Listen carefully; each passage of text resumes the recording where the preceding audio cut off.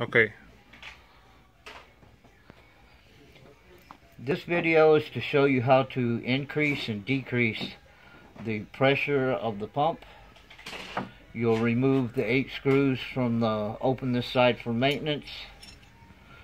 Once the cover's off, take a wrench, and there's a nut here on the top of this bypass valve. Loosen that nut up. Once it's loose, take an Allen wrench and stick down into the top of it.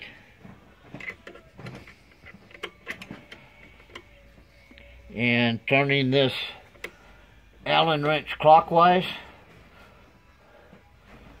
will increase the pressure. Turning it counterclockwise will decrease the pressure. Just keep turning until your pressure is wherever you want it. Then once this is set, which you can set correctly with the gauge that can be purchased from this cooling, this nut needs to be tightened back down so it doesn't vibrate and change the pressure.